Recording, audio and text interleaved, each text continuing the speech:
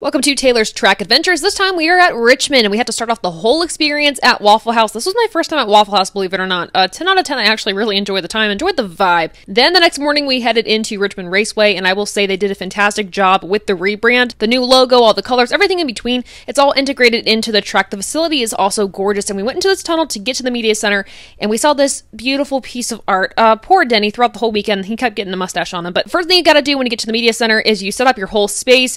I know I could be more organized. I promise you all I'm going to work on it, but I have so much stuff I got to bring to the track, so that's what I'm working with. Then the media had one-on-one time with a few of the drivers. William Byron was the first one. Then more of the drivers came in, and we all just kind of huddled around whichever driver we wanted to talk to, and I got to talk to Harrison Burton. Before the race, I asked him many questions to do a pre-race piece on his season so far, so really awesome to talk to him. I really appreciate his time. I also got to catch up with other drivers like Josh Berry, talking to him about his weekend. I did a post-race story about his race, because he actually did a really good job. Unfortunate, though, he finished outside the top 10, but sometimes it just is what it is, but appreciate him for taking the time as well. Then I walked back out to the track and looked at the sights before the Xfinity Series race got going green. Typically during the races, I like to be in the media center just to make sure I'm seeing the live scoring and everything like that, but sometimes I just like to kind of hang around outside because I get to see moments like this happening live at the track where Joey Gase ripped off his back bumper and threw it at the car of Dawson Cram. What an incredible moment to be part of, and just kind of see that unfolding live at the track was insane. And of course I knew what that meant. That meant I had to go to the Infield Care Center and hear what Joey Gase had to say following the race. I appreciate him taking the time to talk to all media involved. This is me waiting to hear from him. And then of course, before we knew it, Chandler Smith was winning the Xfinity Series race. A dominant day for Toyota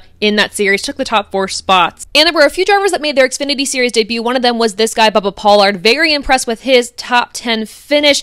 All the drivers actually that made their debut did very well. Then I headed back to the media center, tried to put together a few post-race pieces, and then we listened to Chandler Smith also talk about his race. This was Bob Pockrass showing Chandler Smith what happened with Joey Gase. He didn't really know what happened during this instance, so seeing his reaction live was pretty funny, and we appreciated him, of course, talking to the media and sharing more about his race. And that leads us into day 2 with the crew. I got Noah, Peter, Zach, and Toby behind me. We were walking in the rain to the fan zone. We wanted to see what there was to see, and of course, I know this looks like it's kind of sunny, partly cloudy now, but I promise you the rain was on and off all morning long. A great fan zone set up at Richmond Raceway. Was one of the most impressive ones that I had seen in a while, and yes, they had a petting zoo, and it was like the best thing ever. And then we got a quick lunch, really good Easter dinner. This is like my 5th consecutive Easter I've missed with my family because of work, so I was glad that they were able to serve us some really good food. And then this is the lineup of fans trying to catch their favorite driver after going out of drivers' meetings. And before the race, I really like to take time to walk around in the garage area, walk around the track, just to see if there's any other things I can catch, like these guys doing the broadcast. I also like to make sure, you know, with this weekend with the wet weather tires, when were those going to go on, etc. Of course,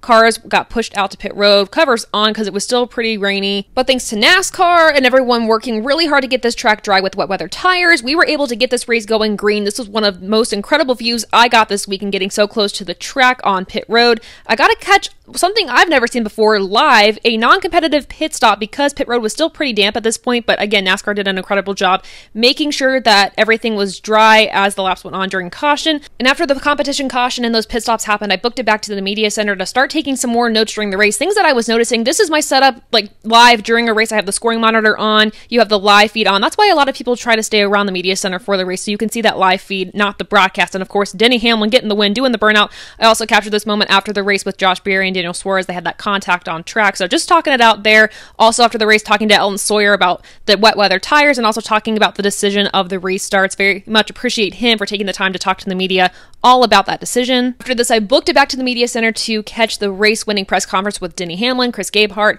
and Joe Gibbs. I've always wanted to be a part of a Denny Hamlin press conference, so I was so excited to be part of that this weekend. I feel like he gives great insight, great detail. Chris also gives great detail, very thorough with their answers, so appreciate them for their time after that thrilling win on that overtime finish. After this, I finished up some post-race pieces, and we waited for inspection to be cleared before heading out to the track and recording an episode of Above the Yellow Line with Toby Christie of TobyChristie.com. Finally was able to have him on the main show, so thankful that he joined me for that. But that was my weekend at Richmond Raceway. It was my first time at the track, and again, it was such an amazing facility. Thank you to everyone at Richmond Raceway for putting on an incredible weekend. Thank you so much to Toby Christie from TobyChristie.com for allowing me the opportunity to cover the track, thanks to NASCAR, and I'm excited to do this all again at Martinsville.